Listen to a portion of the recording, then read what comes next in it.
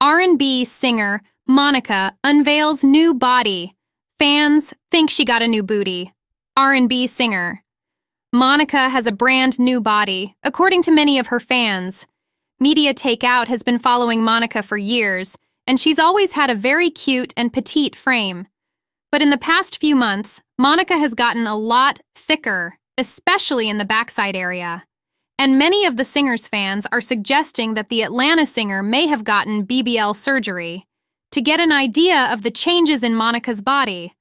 Meanwhile, TMZ reported that Monica appeared to pass out.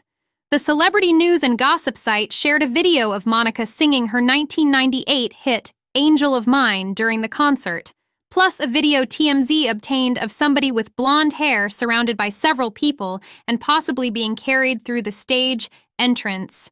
That incident was reported to be at the end of her performance. The Mob's World tweet on X claimed that Monica performed for about 30 minutes, leaving the stage at 11:05 p.m. Other users on social media remarked that they wished Monica sang more songs, or that they felt her concert should have been longer. Monica did not reappear after leaving the stage. No further details about this alleged incident have been confirmed. The singer has previously collapsed on stage. Monica revealed in 2016 that she suffered from a heart condition called mitral valve prolapse, which helped to explain a 1999 incident when she fainted during a performance in Washington, D.C. "Everything in front of me basically began to go from color to black and white, fading in and out," she said in 2016.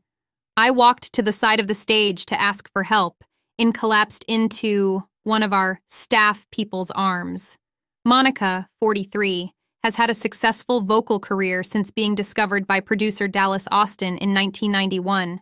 She has 3 #1 hits: Angel of Mine, The First Night, and The Boy Is Mine, a duet with fellow recording star Brandy, all released between 1998 and 99.